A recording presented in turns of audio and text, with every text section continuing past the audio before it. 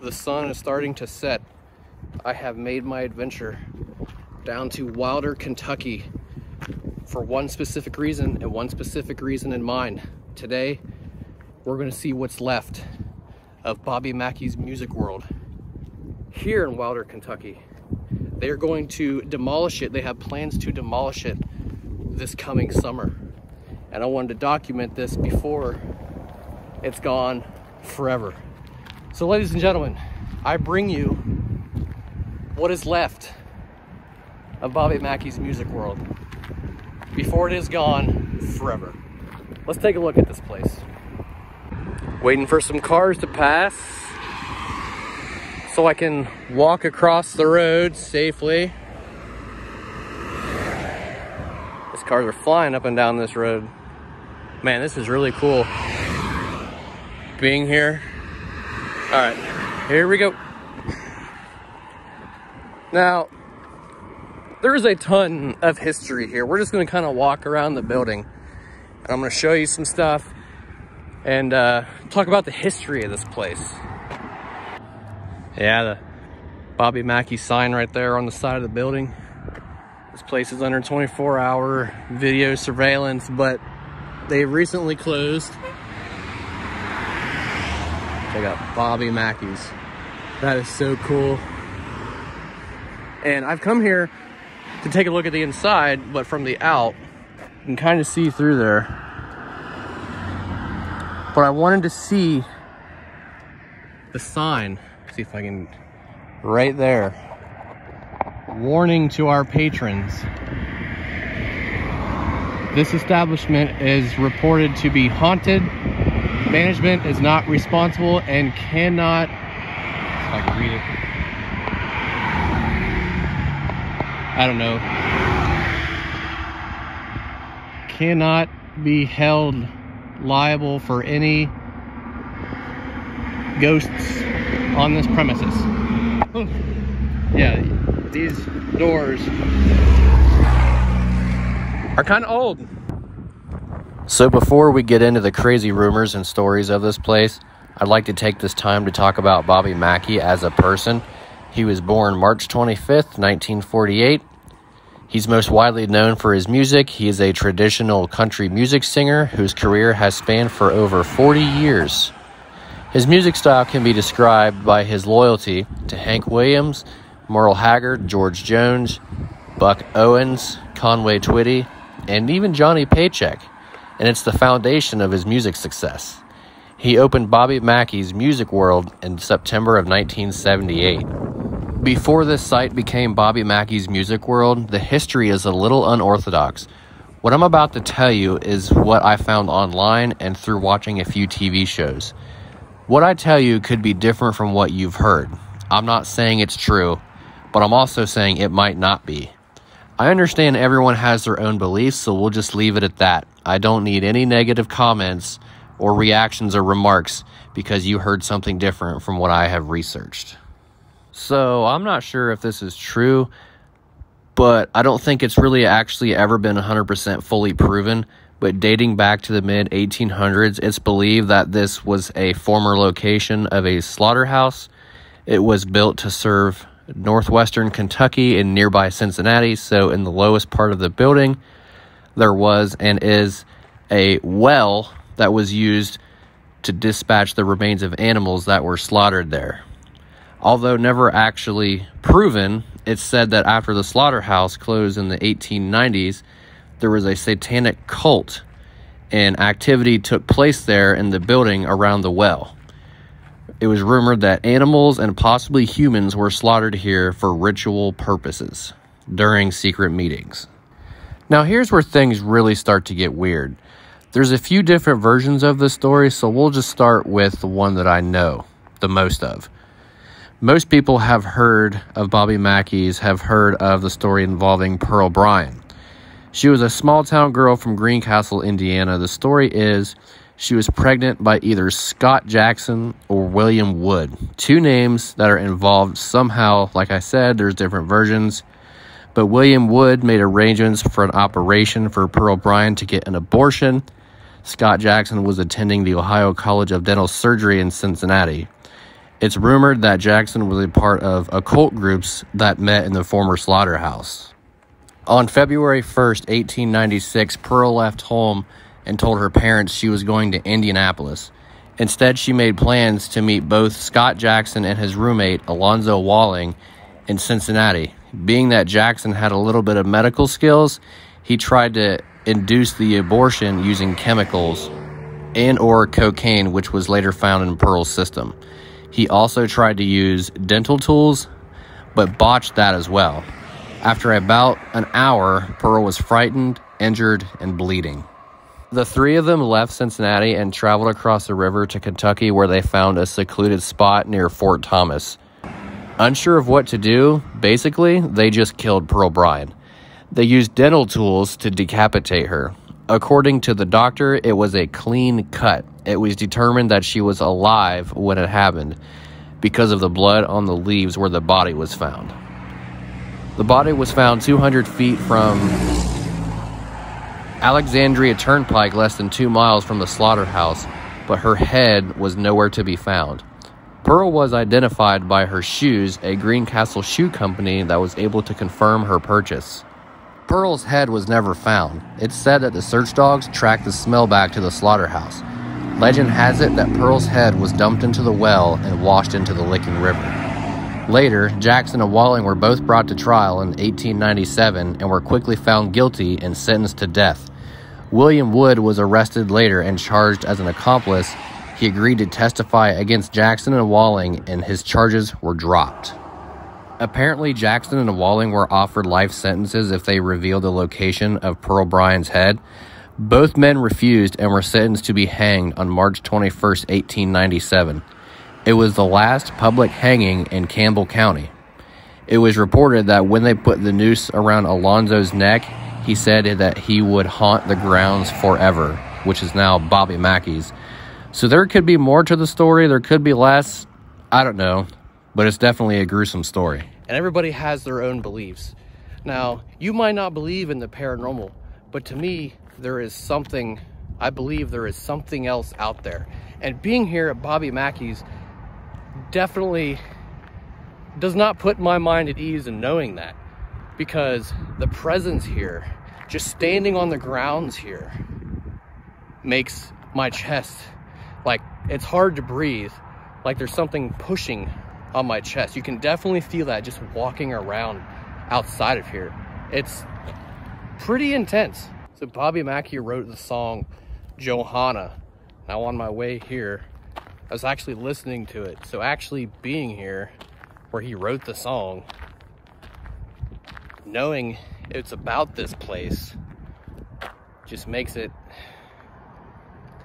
it's unreal. It's definitely unreal. Now, as you can see, the state that this place is in, starting to fall apart even more and more. This siding falling off, blowing in the wind. Looks like it's literally just about ready to blow off. But back here, you can start to see that the wall is starting to go too. That's crazy. Now, there are a few staircases. There's this one, and there's one right there, and then there's one on the other side. I'm not exactly sure which one is Carl Lawson's. Well, was Carl Lawson's. But it was definitely here on the premises. That is 100% confirmed. The sun is setting just on the other side of those trees. And also on the other side of those trees is the Licking River. And right here to the right, a set of railroad tracks. Man, the history of this place intensifies the closer you walk around it. Now, I'm not gonna lie, I've been walking around here for about 10 minutes, and I can't tell you how uneasy I feel. Trouble breathing, heavy chest, my legs kind of feel like jello.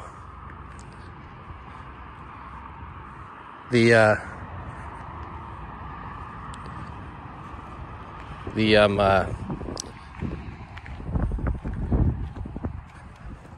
intensity of this place is definitely there. It's kind of crazy because I keep walking past these this siding, and it's kind of creaking, so it's kind of creeping me out all at the same time. Now, there is in fact the exit to the well on the other side of the railroad tracks here. I'm not sure where. Maybe it's down there. I kind of see like a heavier, bigger thing of cement. Maybe, I'm not sure. But this is where the well empties out into the Licking River, which is said to have emptied out Pearl Bryan's head. Crazy. If it seems like I'm having a hard time talking in this video, it's because it's a lot to take in when you're walking around this place. Now, my girlfriend decided to stay in the car. Probably good on her part, because walking around here is just creepy knowing the history about it. But it looks like, as I'm walking back up the hill, that a couple other cars have just pulled in. Looks like they're probably getting pictures too. I don't know, I can't tell. Not up the hill yet. Now, I'm not sure if these stories are actually connected or not, but either way, it's interesting. The slaughterhouse was demolished in the early part of the 20th century, and the lot sat empty until the 1920s, when a new building was erected that served as a casino, nightclub, and speakeasy during the Prohibition. When Prohibition ended in 1933, Buck Brady bought the building and named it Primrose. After more than a decade of successful operation, the casino caught the attention of Cincinnati mobsters who tried to muscle their way into the operation. When Brady refused to sell, the violence escalated with fighting and threats to customers in the parking lot, until Brady drew a gun on a mobster named Albert Red Masterson. He was charged with attempted murder and left the casino business in 1946. So the building reopened as a nightclub called the Latin Quarter in the 1950s. It's said that Buck Brady sold the building to the mob. The owner had a daughter named Johanna. Rumor is that she was either a singer, dancer, or she just worked there. And she apparently fell in love with a guy named Robert Randall. Her father didn't like it, and she ended up getting pregnant and planned on running away with him. It's said that the father used his connections to have Robert Randall killed. When Johanna discovered what happened, she poisoned her father and then took her own life in the basement. She went to a room above the stage and wrote a suicide note / love poem to Robert Randall on the wall. Now, is this some kind of weird coincidence or what? But the man that was killed, his name was Robert Randall. Fast forward to today, Bobby Mackey's real full name is Robert Randall Mackey. How crazy is that? In 1978, after a series of fatal shootings at the Rough and Tough nightclub, local authorities were forced to close the establishment, and that's the year that Bobby Mackey bought the building. So with that being said, there's so much, is this true or is that true? There are so many stories involved with this place, it's crazy. But like I said earlier, some of this could be true. I'm not saying it is or it isn't. Now, before we leave here, we're going to take another quick walk around the building. I'm going to tell you a little bit about Carl Lawson. When Bobby Mackey's opened, he had a friend become the maintenance and caretaker of the building. There's a story I read about how Johanna is the name of a spirit that Carl Lawson encountered. Now, Bobby Mackey doesn't really believe in the paranormal, so hearing Carl say that, he really didn't think anything of it. And actually, at one point, Carl Lawson was even supposedly possessed, which is just crazy to me. And it actually led to an exorcism too. But during his time there, he is said to have fought possession, talked to Johanna, and struggled against the evil spirits that dwell within. There's even a video of Carl Lawson's exorcism online. It's also said that there was no story of Johanna being the owner's daughter. However, According to the census, there was never a Johanna death on the property, but there was one a few miles away. Another individual named Johanna committed suicide by poison, but that was long before its time. And unfortunately for Carl Lawson, he had a history of substance and alcohol abuse, which ultimately led to his passing. And everyone that worked there, hung out there, knew Carl and how much of a great guy that he was. So, rest in peace to Carl Lawson. So, as I had said before, I understand that people have their own beliefs and speculations about paranormal, but I guess it just comes down to what you really believe and what you really feel. And with that being said, some people still believe the building's basement holds the gateway or the portal to hell itself, which is extremely mind-blowing, I guess. But anyways, there are stairs near the well in the old slaughterhouse have been deemed the stairs that lead to nowhere. And there have been phantom footsteps that can be heard on these steps. Some people even believe that the spirits can't cross flowing water, so the rare northern current of the Licking River may be keeping dark forces trapped inside this building. So who knows? I don't know. All I did was the research, and I still find it crazy. But there's so much more to this place, and I highly suggest that people come check it out before it's demolished forever. Okay, I think that's going to be a wrap on Bobby Mackey's Music World here. Really cool to see this place. Unfortunately, it is being torn down sometime this summer. I'm not sure when, but thank you guys so much for following me around and learning about the history of this place if you already haven't. For those who already know the history, thank you so much for watching. And don't forget to like, subscribe, comment, share. Let me know what you think about this place if you've been here. If you've experienced anything, feel free to drop a comment down below. See you guys on the next one down the road. Be safe.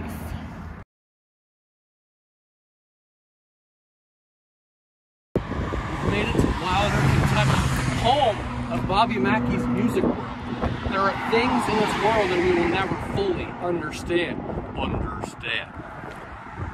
We're gonna walk by here and check out the door of Bobby Mackey's because it's locked because you can't get in. However, I do want to say for the record, if this is the portal to hell, I want you to come up out of that ground and get us.